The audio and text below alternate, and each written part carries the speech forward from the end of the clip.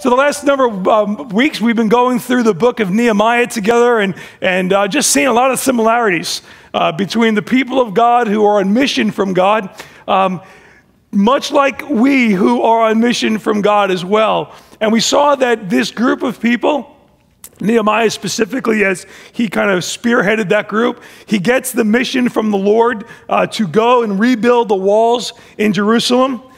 Jerusalem lay waste at this point. For 150 years, the walls had tumbled down, the gates had been burned, and the people were devastated. Those walls and gates were a reflection of the strength or lack thereof of the people. And Nehemiah, out of love for God and commitment to the people of God, takes the call from the Lord to go and rebuild the walls of Jerusalem. And as we saw in the last number of weeks, we saw that every time they would make an advance towards their mission, they were introduced with some kind of opposition, something that would try to hinder them from doing what God had called them to do. And we recognize that really they're not much different than we are they? Have you noticed in your own life that every time you've kind of crossed the line and stepped out in faith and said, today I'm going to turn over a new leaf. Today I'm going to get a fresh start. Today I'm going to do different than I had done yesterday. Today I'm going forward, and the first thing that's introduced into your life is opposition. Has that been your reality as well? I want you to know there's good news behind that, because every time that every time opposition is introduced into your life, it's because you're doing something from God, and the enemy isn't happy about it. And the great news is he can't stop what God is doing in your life. He that began a good work in you, he's going to complete it unto the day of Jesus Christ. And so God allows opposition into our life to strengthen us, to encourage us to hold tightly to him and lean upon him to accomplish great things for God. And as we've been going through this book, we've seen the kind of opposition that they have been experiencing. Much of the opposition that we saw, they were accusing them of having wrong motives in wanting to rebuild the wall. They're accusing the people of God of saying, you know what, it isn't really about Jerusalem. Nehemiah, you're just hoping to get enough popularity and enough strength to perhaps overrun the king. And your goal is to be the king one day. And so they start questioning his motives. They start questioning the Jews' ability to accomplish the task that God had placed on them. How many times when you step out, people will so quickly let you know what, I don't think you could pull that off. You don't have the right tools in the belt to do this. Opposition very quickly is introduced, just like we saw taking place in their life, and yet we see them continuing to build anyway. And so where we left off in chapter 4, we saw several attacks, several kinds of opposition that was introduced into their life. And yet, despite that, we saw in verse 6, Nehemiah says, in verse 6 it says, and so we built the wall. I love that. All this stuff, all the questions, all the accusations, and their response was, yeah, so we built the wall anyway. I love that. We're going ahead anyway, right? So we built the wall, and all the wall was joined together to half its height. Why? For the people had a mind to work. I love the choice of wording that the Holy Spirit breathed into this text. The people had a mind to work. As we have seen, as we've been going through this passage of Scripture, we have seen that the assault that was being presented to the people of God was not a physical assault. It was an assault on their minds. It was to try and get them to change their way of thinking, to get them to try and question their ability, to question God's ability to work through them. And so as all the assaults were launched and the opposition was introduced and the fear was tried, they tried to instill fear in them, their minds were protected. And it says, and the people had a mind to work. The assault didn't find a place in their mind. And they continued to work anyway. I love that. Because it just reminds me of me. It reminds me of the way in which the enemy tries to mess up with my mind. He tries to instill some stinking thinking in my mind that prohibits me from doing what God has called me to do. Does he do that with you as well? Right? Doesn't he love to bring up accusations from the past? Doesn't he love to bring to the surface insecurities that you have nursed all of your life and you look and think there's no way I could possibly do that? He tries to get into our mind and change our way of thinking. And the example we see in the people of God is, despite that, they had a mind to work. Their mind was guarded, and they continued to do what God had called them to do. And so it's there that we pick up this morning, and we pick up right where we left off. The assault continues, right? Right after he says, so we built the wall, and the people had a mind to work, and then like we saw every other time, after every success comes opposition. Right? I said the most vulnerable time in our Christian journey is right after our most recent what? Our most recent win. It's then that the enemy tries to introduce challenge, right? And so they just had a win, and now we recognize that there's more opposition that's about to be introduced. Interestingly, up until this point, the opposition that was being introduced to them was coming primarily from two people. One in particular, Sanballat, who was the governor of Samaria, and another guy by the name of Tobiah, who was an Ammonite. And they were kind of working together to try to discourage and hinder the wall from going forward. But these two dudes, they weren't able to get the work to stop. And so what they did is they started to recruit some other people to try and hinder the work from going forward. And it's there that we pick up as this crowd of dissenters begins to grow. Look with me at verse 7 of chapter 4. But when Sanballat and Tobiah and the Arabs and the Ammonites and the Ashdodites heard that the repairing of the walls of Jerusalem was going forward and that the breaches were beginning to be closed, they were very angry. And they all plotted together to come and fight against Jerusalem and cause confusion in it. Very interesting. Their goal was to come and fight against Jerusalem and cause confusion in it. I love what we see taking place here. Up until this point, as I said, it's Sanballat and it's Tobiah, and they are trying to hinder what God is calling them to do, and they are unsuccessful in stopping the wall from going forward. And so they recruit people who will agree with them that this wall should not be built. They find people who will agree with them that the Jews are in the way. We don't want them to emerge into being a strength again. And what's interesting is we see they bring in the Samaritans and the Arabs and the Ammonites and the Ashdodites and the termites, and are all together, and they're all united together. There's really no termites there. There might have been, but there wasn't.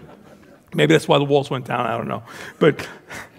But they're all united together. What's interesting is, if you do a little research, you find that the Arabs and the Samaritans and the Ammonites and the Ashdodites, they never got along up until this point.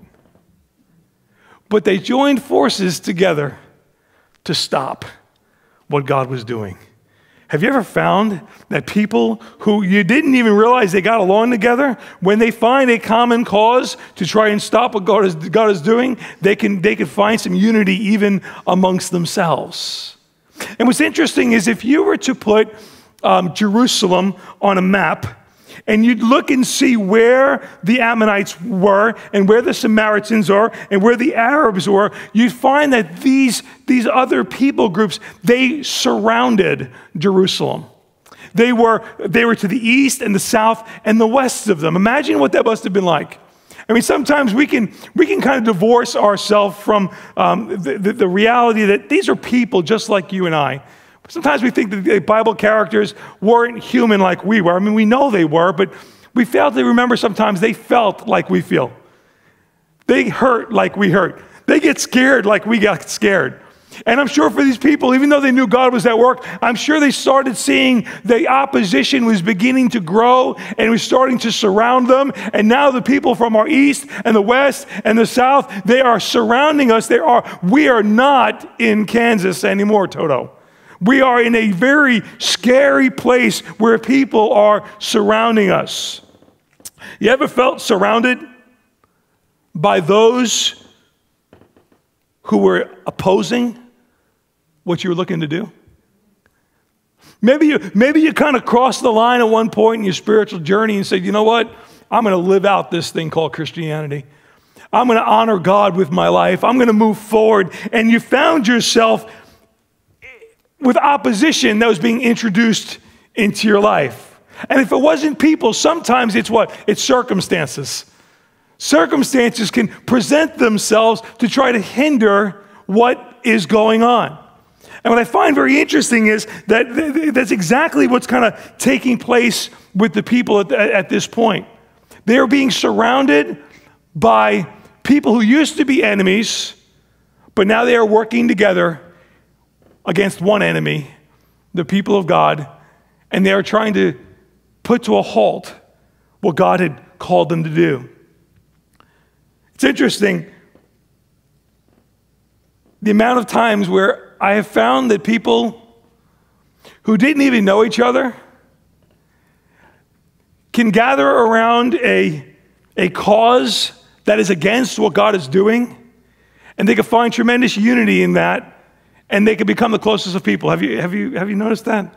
I have found in my years of being a pastor that I can find one person who sits on one side of the room who has a gripe about something, and they'll find that if there's one other person in the church with the same gripe on the other side of the room, within an hour, they'll be having coffee together. They just got to find each other.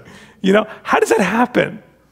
Well, it's kind of like what I mentioned a couple of weeks ago. Paul says this. Paul said, we wrestle not against flesh and blood, but against principalities and powers and rulers of this dark age. In other words, not everything that's going on is a result of what's happening in the natural. A lot of times the opposition that we are confronted with is not introduced into our life from natural sources, from people. Paul says we don't wrestle against those things. We wrestle against something that is supernatural. We wrestle against something that's in the spiritual. As I highlighted a couple weeks ago, the enemy has a way of whispering into the ear of those people who are against God.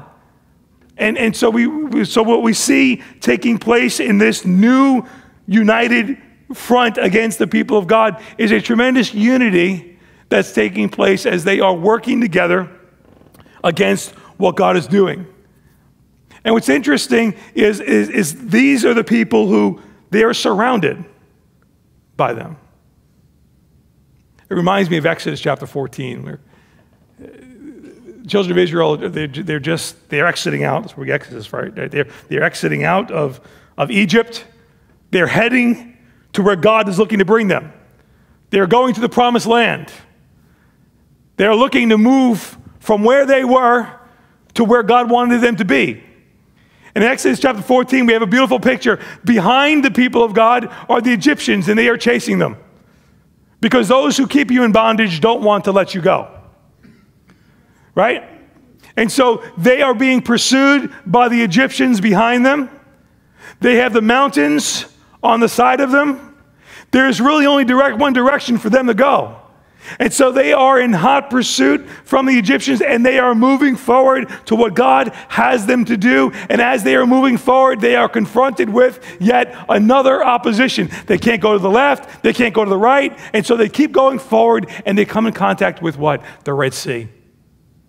Just when it seems like it can't get any worse, they are now surrounded on all four sides. And maybe you're here this morning and you can say, I've been there. I know exactly. I feel sometimes like everywhere I look, I am confronted with opposition, conflict, people, circumstances, whatever it may be. And you start to feel like, how in the world am I ever going to fulfill God's purpose for my life when I'm constantly surrounded by opposition? But what did God do with the children of Israel when confronted with opposition that they weren't capable of dealing with? The scripture says God opened up the Red Sea. He parted the water, and the people of God passed through on dry ground.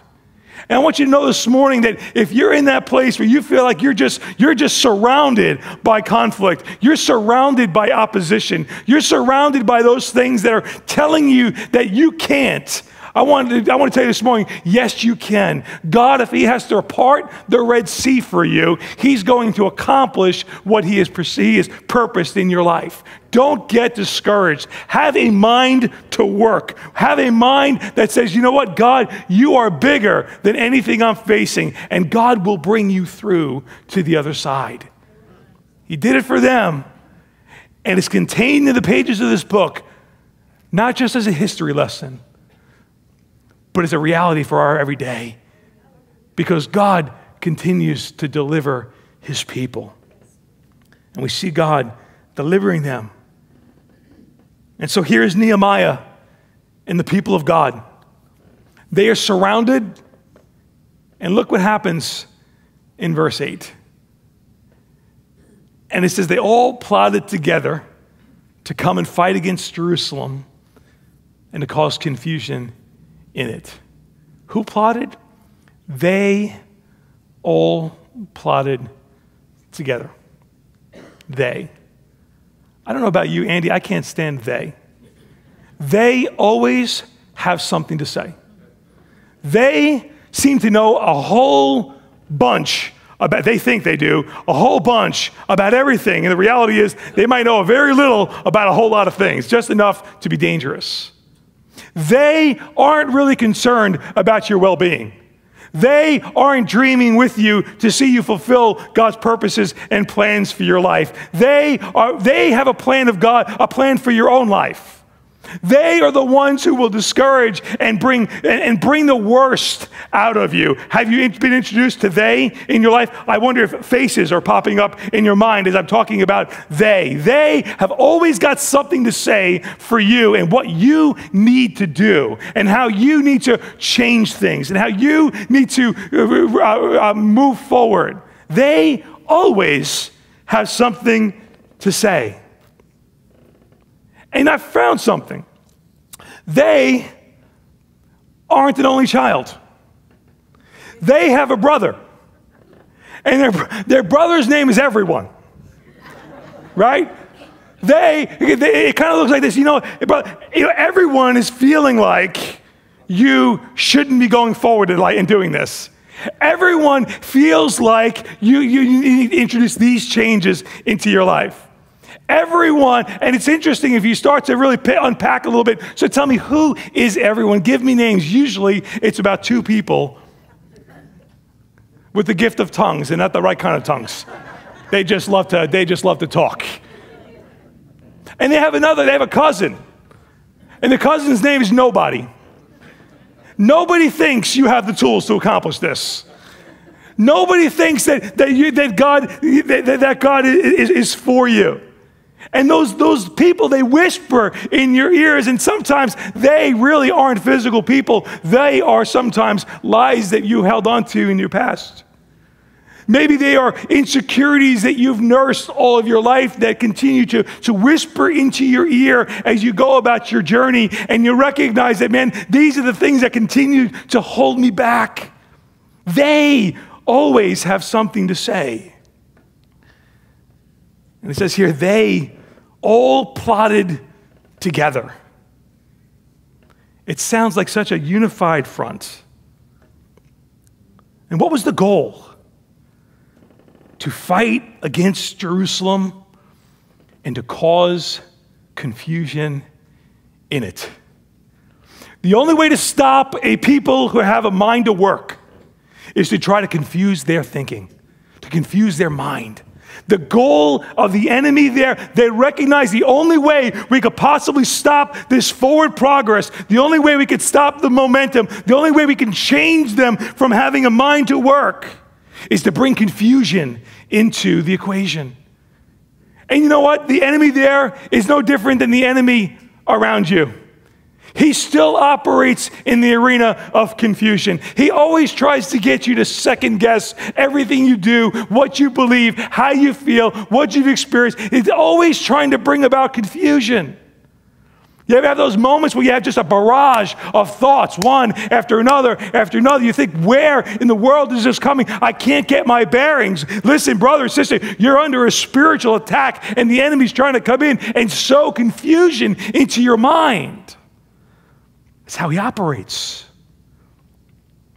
They plotted together. The result of putting too much stock in what they have to say is confusion. Their goal was to bring about confusion.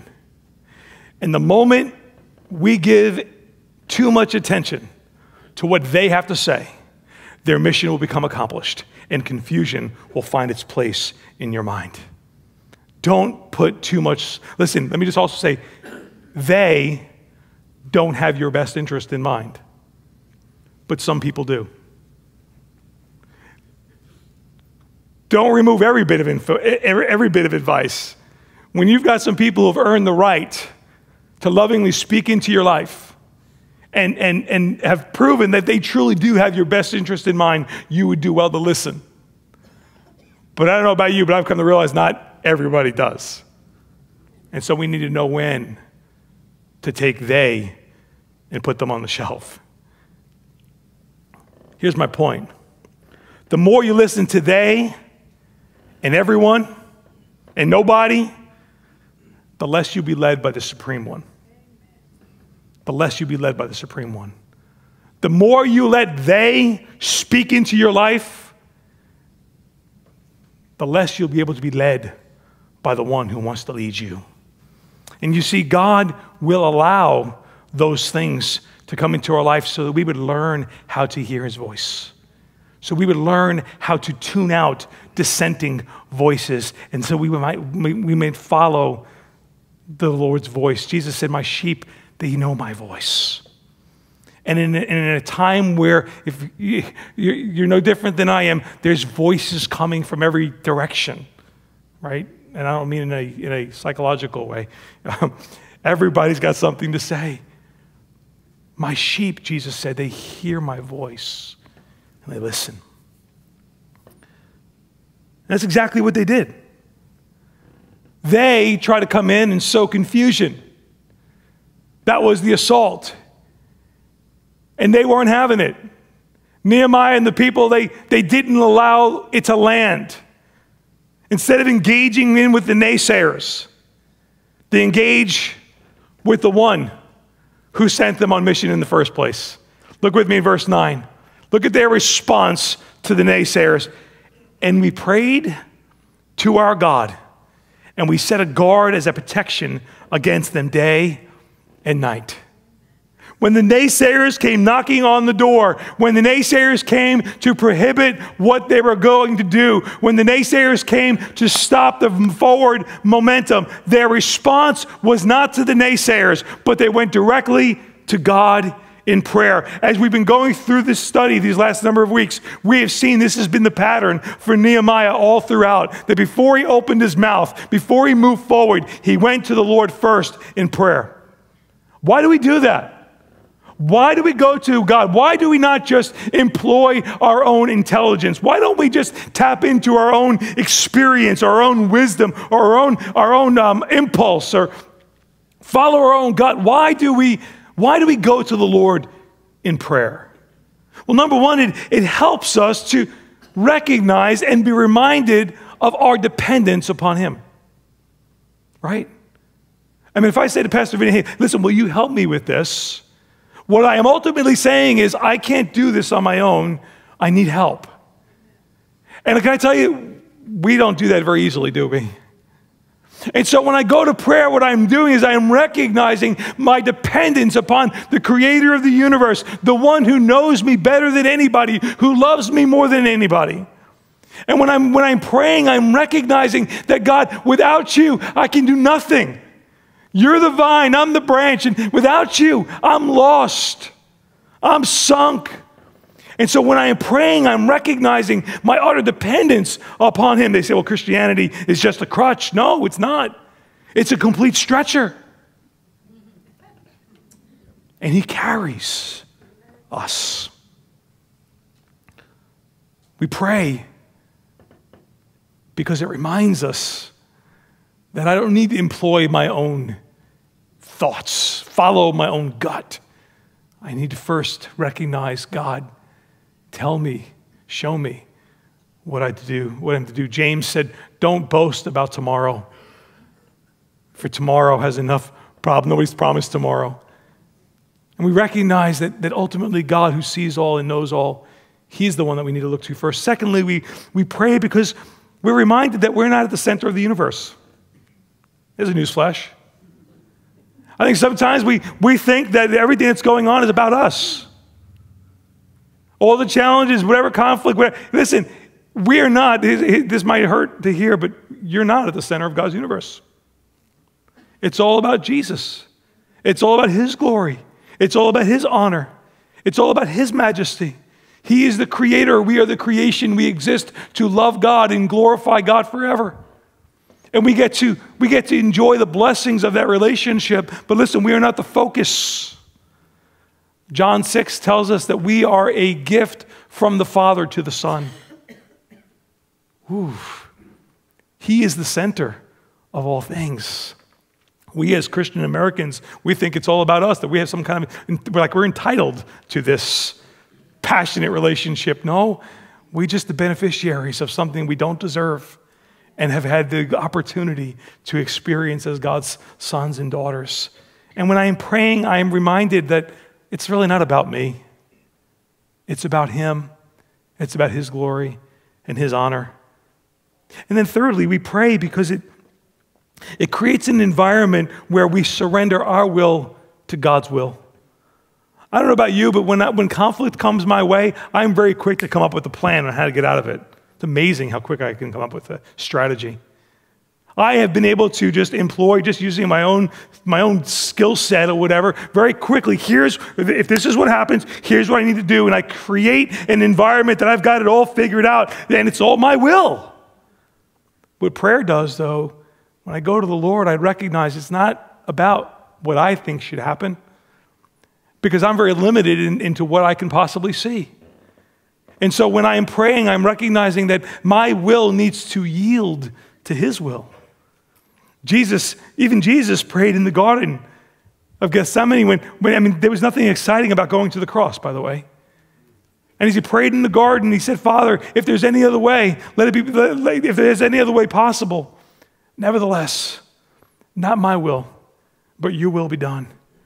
And prayer makes me take a moment of pause to make sure that I am not employing my will over God's will. And I have been shocked at the amount of times that I had a plan that was not God's plan. We pray because he is the creator and we are the creation. Listen, we don't pray to change things. We pray to change us. God is sovereign over all. He is going to do what he is going to do. And so when we pray, we are changing our will to align it with God's will. It puts us, ultimately, what is prayer doing? It puts us on the same page as God. And as I am praying, there is an intimacy that is built up between me and the lover of my soul. You can't talk to somebody on a regular basis in an intimate way without solidifying and strengthening a relationship. And that's really what prayer is. It's a love language between creator and creation, that we express our heart to him. And so we see that the people of God, they responded not to what they had to say. They didn't respond according to what they were feeling on the inside. They responded by going to God and praying. But they didn't just pray. I think what we have here in this passage of Scripture, in verse 9, we see a very healthy balance that is presented before us to kind of take into consideration. They pray, and then they prepare. Look, and we pray to our God first, and we set a guard as a protection against them day and night. In other words, they didn't just pray and do nothing. You see, this is for the Christian who says, I just need to pray and sit back and let God do whatever God's going to do. Listen, there's a part where we need to recognize God has given us a responsibility to do things that are within our power to do.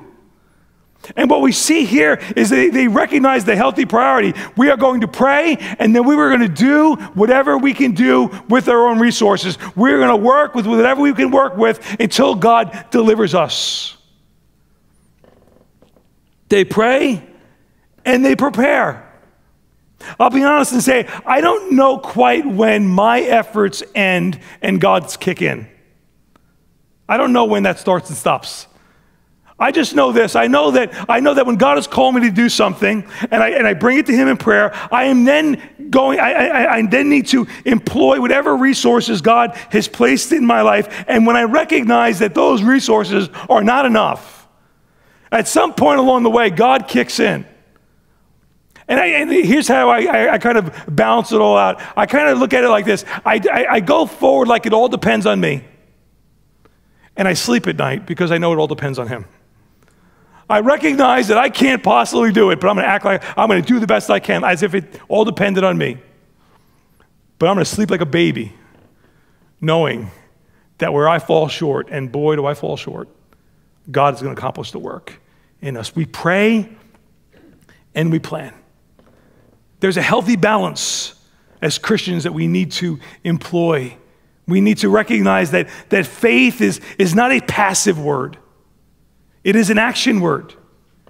It is not, it calls you to do something and to hold on to God while doing it. And notice they did it day and night, it says.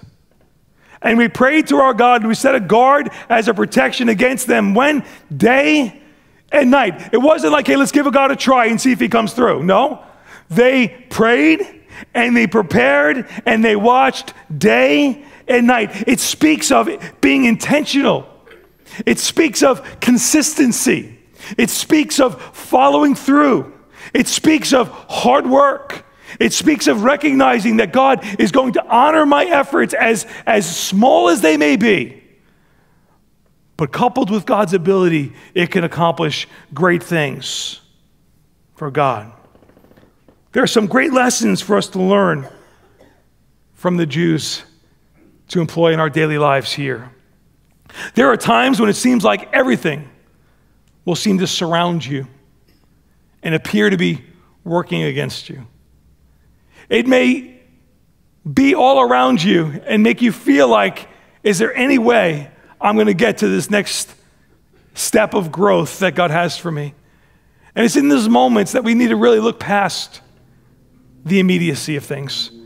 We need to recognize that ultimately there's a God in heaven who loves you, who's ordained your birth, who has a purpose for your life, and he's going to carry you through. Listen, God will bring you through circumstances just to show you that he can carry you through them. God will build and God will allow mountains to be in your life just to show you that he's bigger than the mountains. God is so committed to our growth and to our understanding of our dependence upon him that he will allow even inconveniences and obstacles in our life so that we can recognize that he is bigger than every one of them and that he is faithful. That's what Nehemiah and the people of Jerusalem learned. That no matter what they were saying, no matter who they were surrounded by, no matter what opposition they were faced with, they continued to build. They continued to grow. They continued to depend on each other, to depend on God, and they became stronger in their commitment to what God had called them to do. And what's true for them is true for you and me. If we will just continue to look to him, who is able to do exceedingly abundantly above whatever we can ask or think. He who is the perfect parent, if our loving Father would allow opposition into your life, it is always for a purpose. And he will carry you through it, and he will hold you tight, and you will come out better on the other side. That's what they learned when they were building the wall. And as we look to him, we will learn the same truth in our daily lives. Will you pray with me? Father, thank you that